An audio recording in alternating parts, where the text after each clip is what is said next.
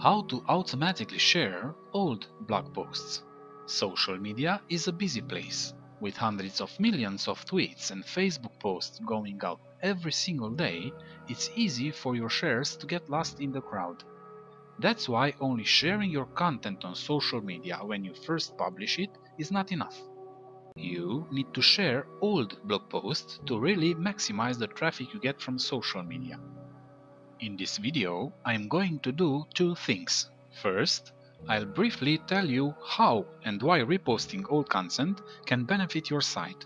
Then, I'll show you exactly how to do this automatically with one of Themeisle's very own plugins called Revive Old Post. The importance of resharing old content on social media comes down to three main areas. Sharing old content lets you get more traffic from the same followers. Because of busy news feeds and decreasing reach for organic social posts, it's common for many of your visitors to never even see some of your posts.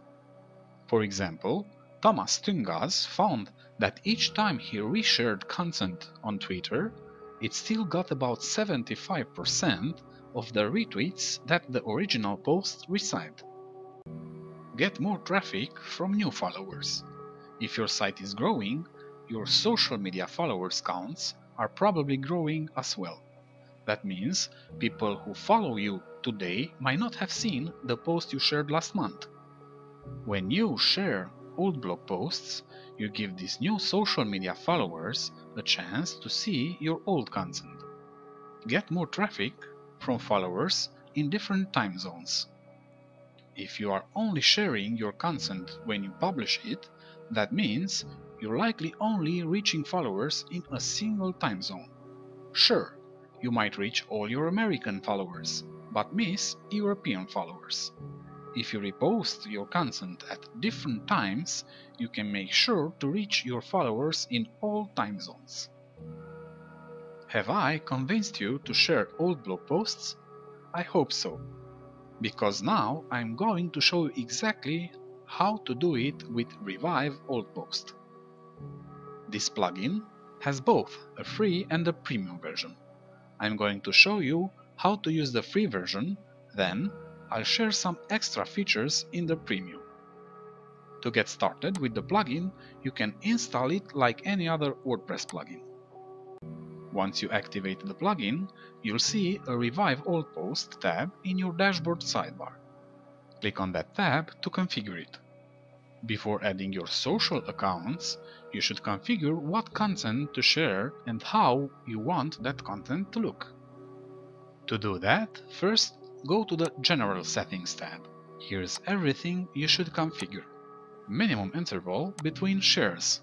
This number, in hours, determines the maximum frequency with which you'll share old blog posts.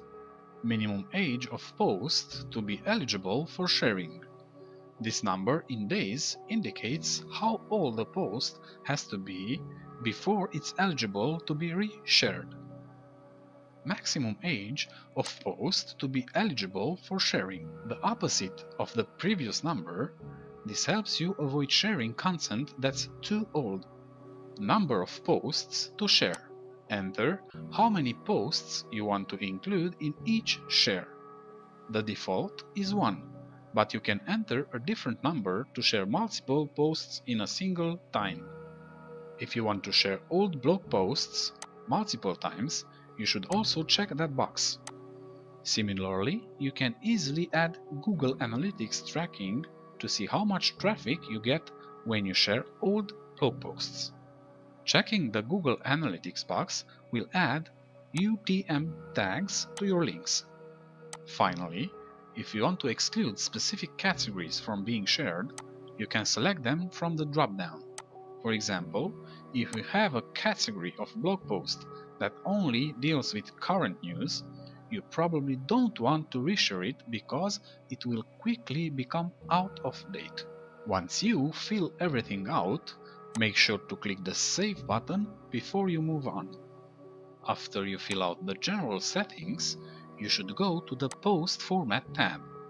This tab will let you configure exactly how your actual shares are structured. First, pick your post content from the drop-down and choose the length. You'll likely want to leave both these boxes as the default.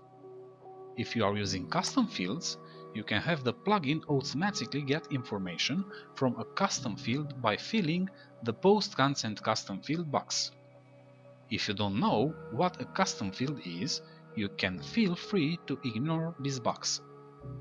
To add additional text beyond the post title, you can fill in the additional text box. Then, you can choose whether this text appears at the beginning or end of a post. Just make sure that you don't make this text too long. Remember that you only have 140 characters max. If you want to disable links in your posts, you can do that with the Include Link dropdown. In most cases, you definitely want to include a link below. You can also use a URL shortener by checking that box. And if you want to get a URL from a custom field, you can enter that. But again, if you don't know what custom fields are, you can totally ignore the custom field option.